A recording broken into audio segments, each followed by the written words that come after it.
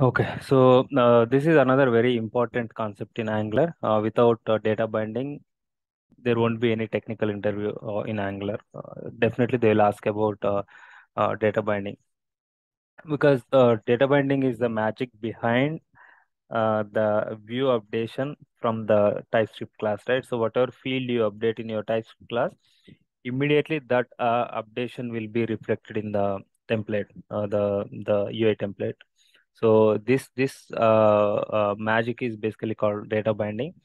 So the binding uh, fields from the TypeScript class and the template, the UI user interface. So this binding is basically this relation is basically called data binding, right? So this will reduce a lot of developer time. For example, in order to write such a arrangement using only JavaScript, then it will be very difficult. You have to always watch for the changes in the fields or variables, and upon changing a variable, you just have to trigger another event to change it in the UI so that the change will be reflected. So that's how you do in JavaScript, right?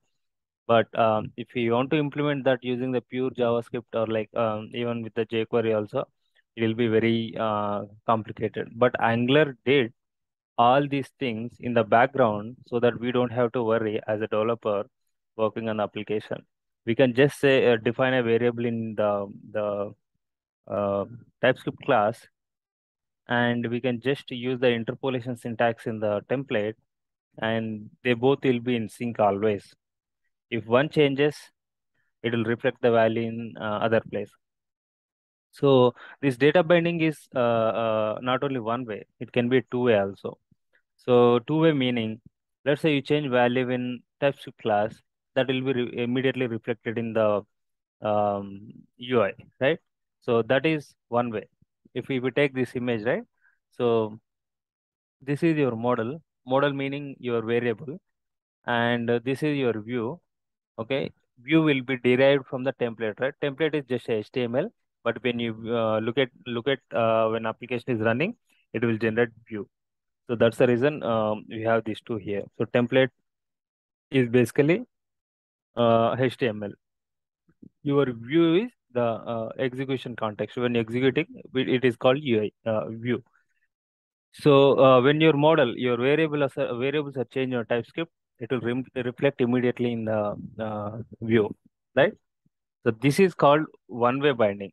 So only one side it is happening, right? From model to view. Or if you change it in the view, then in the model it will be updated. So that is called again one-way binding. When these two are combined, then it is called two-way binding. Meaning, if you change value in here, it will reflect in the view, or if you change in the view, it will reflect in the model. Okay. In order to see two-way binding, we have to look at the input example, input text box example, because um, when you bind that input text box to a variable in your TypeScript class, then if I type something in the text box, that value will be immediately reflected in the variable from the class. Or if you change value in the TypeScript, then that value will be immediately reflected in your text box from the view. So this two-way, the two sides, right? So the view is in sync with both. So this is called two-way binding.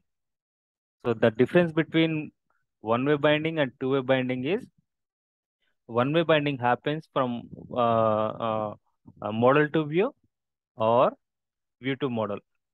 But two-way binding happens both ways, model to view to model. Okay.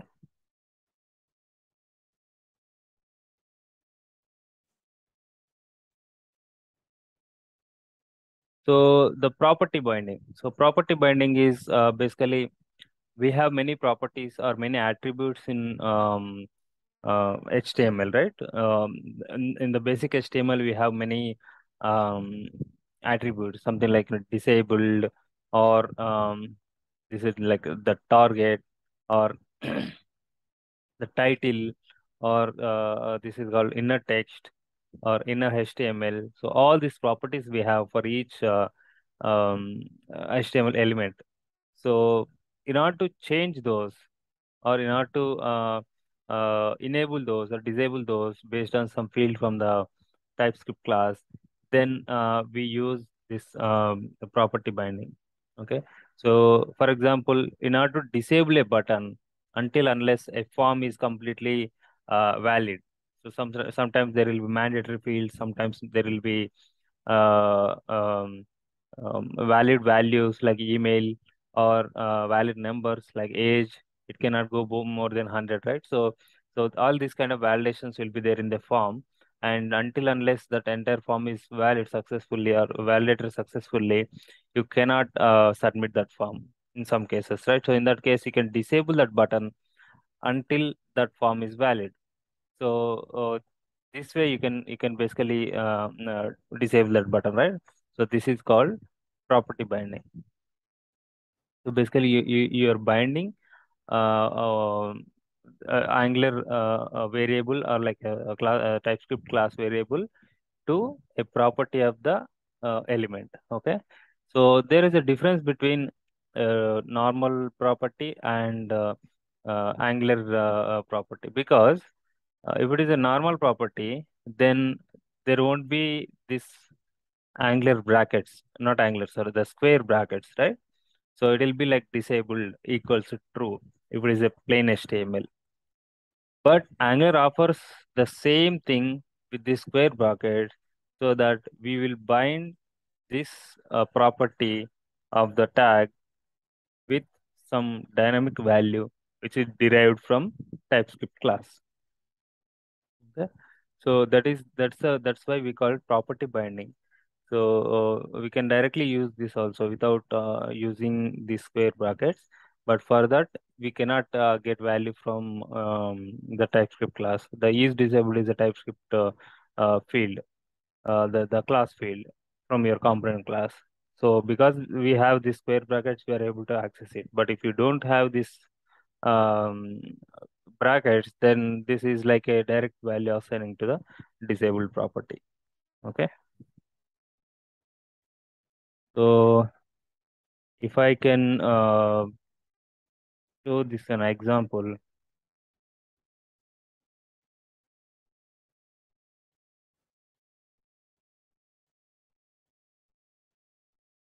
Yeah.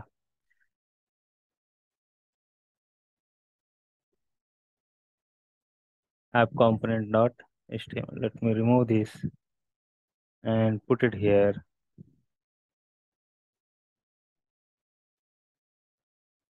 Normally your HTML tag will look like this,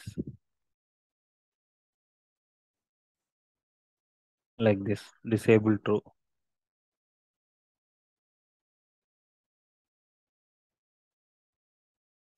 So we cannot give this value.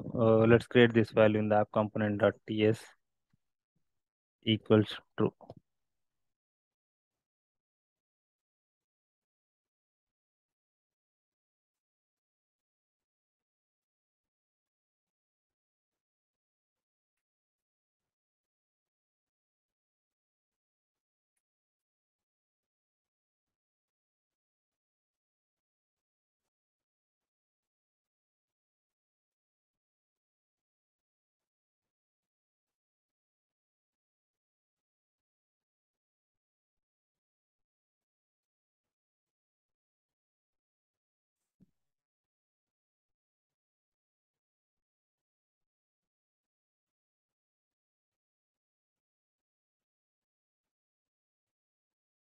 Okay. Now localhost 4200. So it is saying both are disabled because we disabled both. This is true, and even this one also true from the class. Let me change it to false. Now this button is enabled, right? So this is still disabled, but this button is enabled. I can click on this. Now let me go back here and change it to false.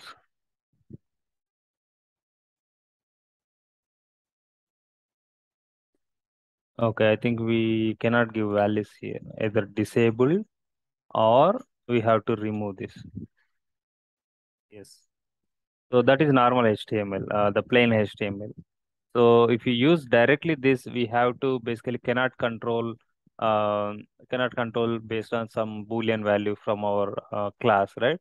So if you use this property, property binding, this is called binding, the brackets. So this property binding, then we can basically uh, enable or disable the disability of a field or of a button from our class. So we have more control.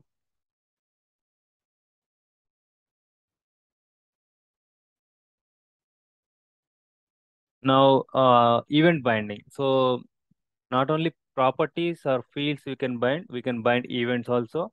Earlier in JavaScript, we have to use on-click event.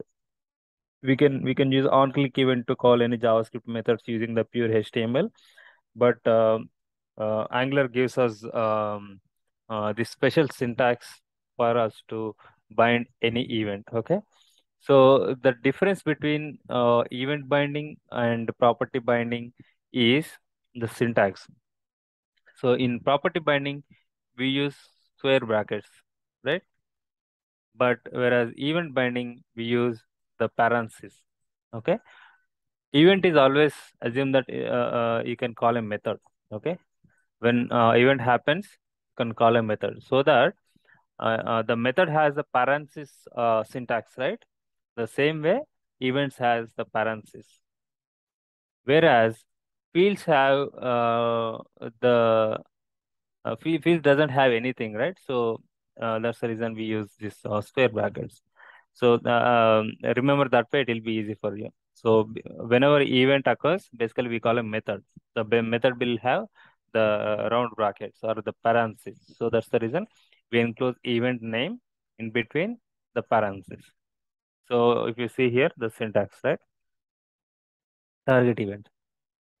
Now we can basically use, there will be like many events. Here this is click event, we have double click, we have mouse enter, mouse leave, drag and drop, and we have plenty of events to even events in browser. So that all the events basically Angular support all the events. Only thing is you have to change the event name in between these parentheses. That's it. And when that event occurs, then it will call this method. So in this case, we see the input event, right? So input event is nothing but whenever you have started typing in input box, then for each key enter, it will call this method for each key enter. And also, it's not that only one method you can call. You can basically call more than one method.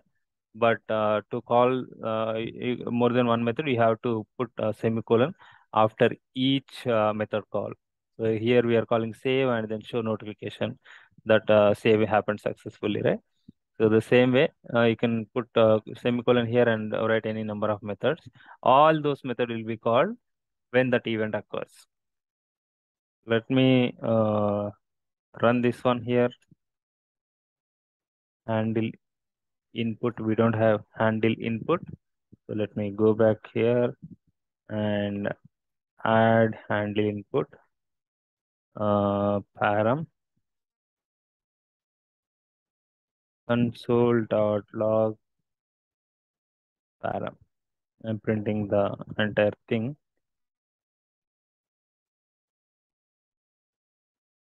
Let me go here.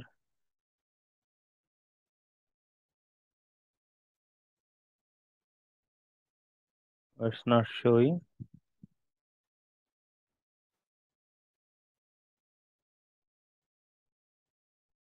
Yeah, F12. Go to console. Clear. So I just typed yes, and it printed the event here.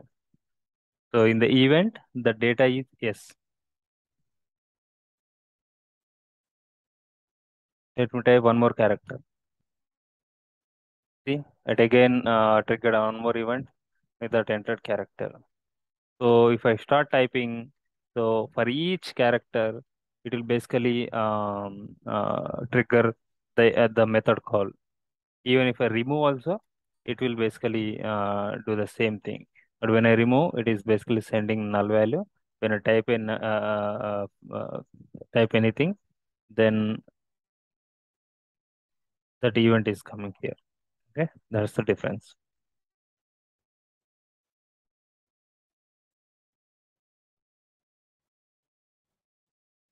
You can basically go through all these events available in Angular. Uh,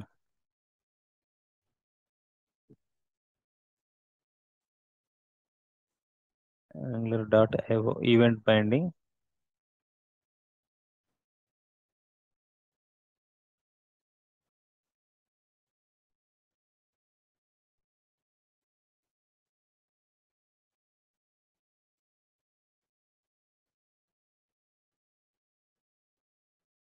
Somewhere we should see the list of events.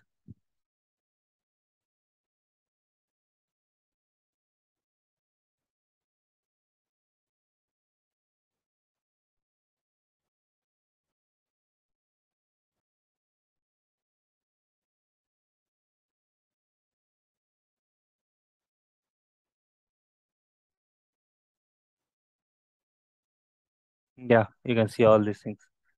Click, double click, submit, blur, focus, scroll. Even for scroll also there is a event. Copy paste and key up.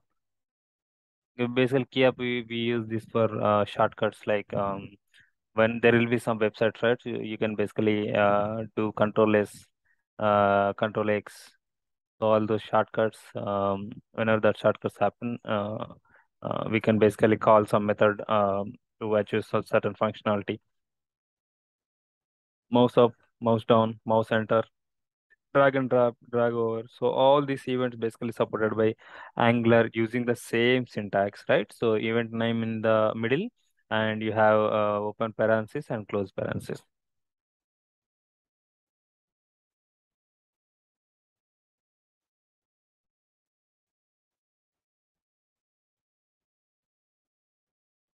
And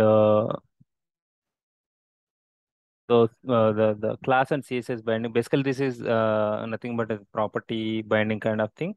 But properties are little different when compared to the CSS styles, right? Because CSS, when you say ng class, you can give basically multiple values like multiple class names, and if you say ng style, then you can basically give an object of styles, right? So this is not like just property binding and adding a value. So this is kind of a, multiple values you can give using the syntax, and also you can bind a object, not only single field like true or false or some text. You can bind an object here to the style or to the CSS classes also, because this also an object, right? It opens with the flower base and the close ball base. So we can provide an object here using the ng class uh, directive.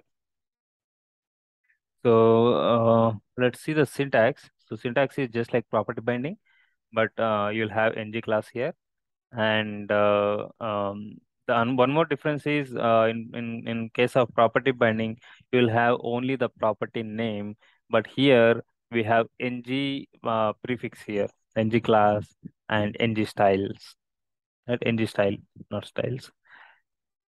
So there are three ways of syntax ng class supports.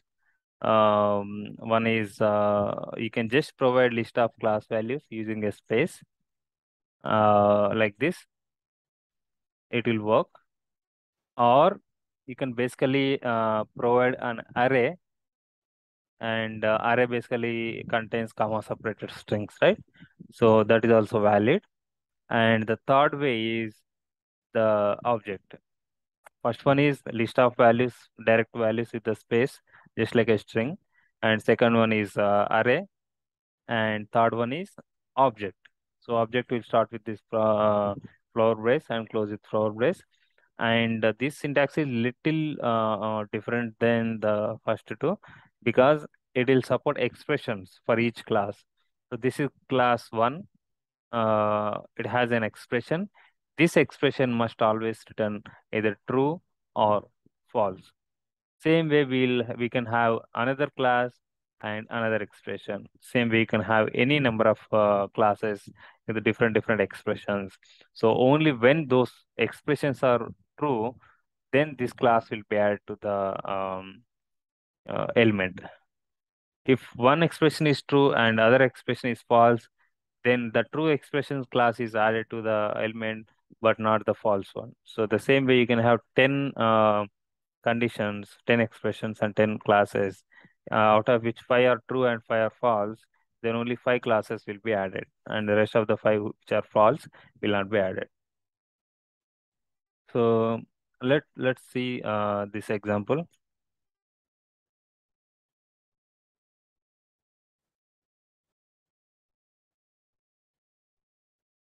Okay, this is yellow and this is bold.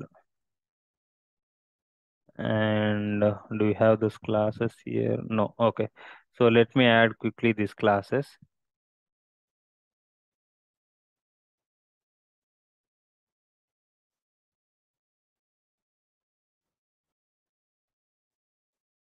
Yellow. Background color yellow.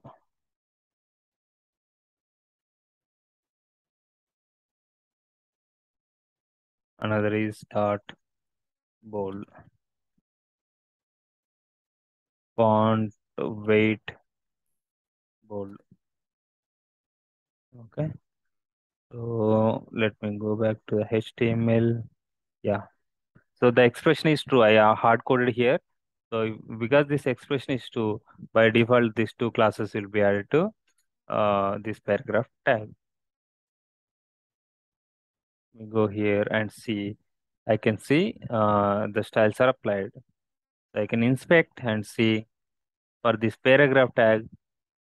I added an object, right? So this is the syntax we added. Ng class equals to the object.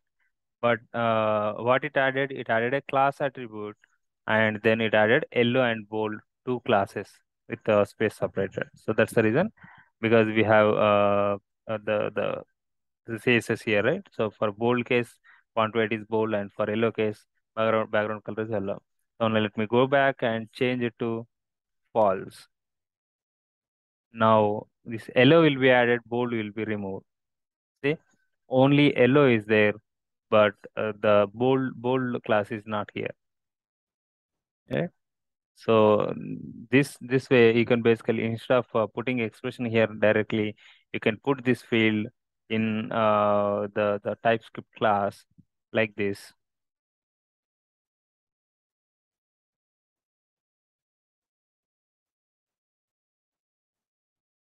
I can use this field name directly here.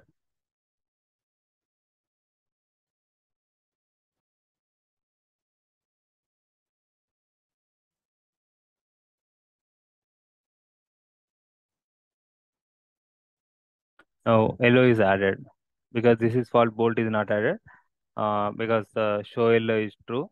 That's the reason the yellow class is added.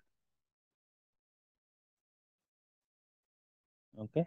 So the same way for ng style also, it supports the multiple types of syntax. Basically, CSS classes are just names, right? So that's the reason we can have names like this, class names, either array or space separated. This syntax is valid in CSS classes. But whereas each style is a key value pair. You always have left side as a key and right side is a value. That's the reason the ng style support key value pairs object, right? So this is an object and you have a key here and colon and the value. So basically it's a JSON object. So the other way is, let's say this has the units, right? The PX, the pixels unit. And it supports basically instead of directly giving like this, you can say font type and size dot px and colon, then you can just enter 20 there. So just like this, right? Width is a pixel, width must have the unit, right? Whether inches or pixels or rem. So that way we can give pixels here. Either after 10 you can give pixels, or width dot px. I mean, not px, it can be any unit, and then you can give this number directly. So this is useful in case of you already know what size to give in the template. But in case sometimes what will happen, this value must be derived dynamically from your TypeScript class. But instead of hard coding and not hard coding, instead of appending this number and the units here, that is like bad practice. So what we can do is we can say width.px, and this must be a variable from our TypeScript class. So dynamically the value can change, and once the value is changed, this px will be appended dynamically by the Angular framework, and then it will change it to width 10 pixel or 20 pixel or 30 pixel depending on our uh, our value returned from the TypeScript class. Okay. And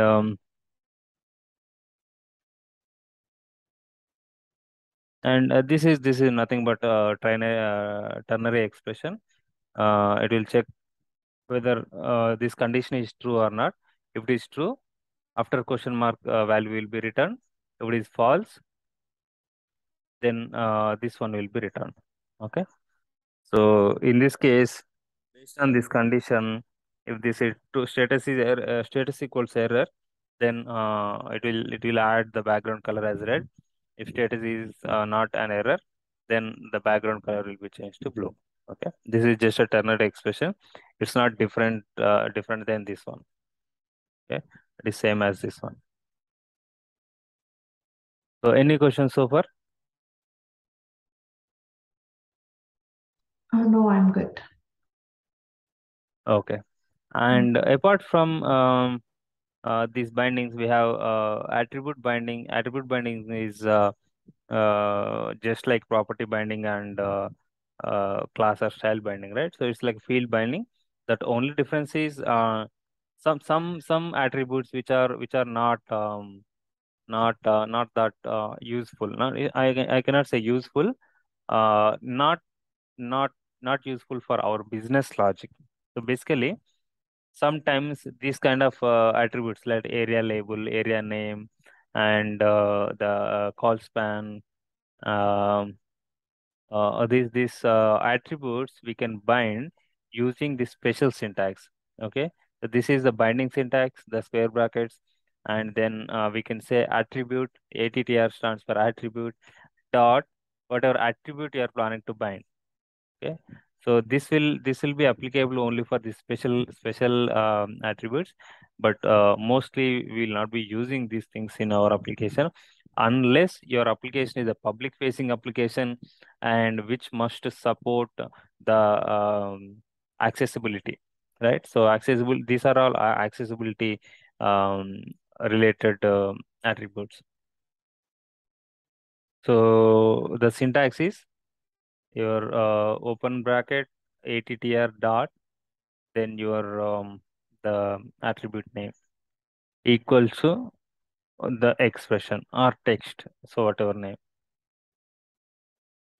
So this must be it's not like it will return boolean value or something, or it can be anything whichever that attribute supports. If this attribute supports some name, then it will be a string. If this attribute supports some number, then it can be a number. So just like this, call span is a number, right? So I can say attr dot call span equals to 20 or 30. So like that. So I think today I'll stop it here, and but I'll strongly recommend you to go through all these things because we're just walking through all these topics again. Um, and if you don't spend time, then it will be It will be again, you'll forget again sooner.